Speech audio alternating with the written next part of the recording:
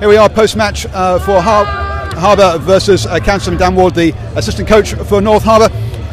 You guys struggled a bit with the referee's interpretation that first half and gave away a few too many penalties, which allowed Councillor into the game.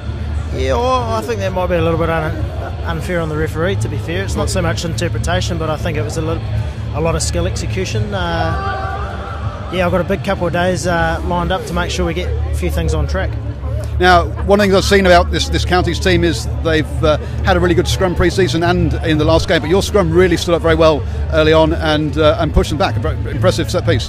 Yeah, it needed to be. We've got some really nice players in there, and the boys have put in a fair amount of effort this week into that, and it needs to be a strength of our game, so it was pleasing tonight. And that second half, you've got a lot more, managed to sort of cut out those penalties, get a lot more continuity, that saw some good periods of play, perhaps just not managing to sort of get over the line often enough though. Yeah, you nailed it. I think we need to string together a few more phases to build pressure on teams because we can play.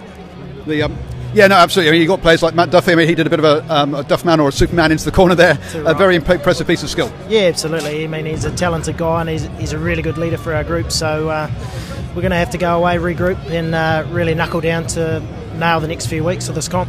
Cool. Thank you very much for your time, and good luck with the rest of the comp. Cheers, mate.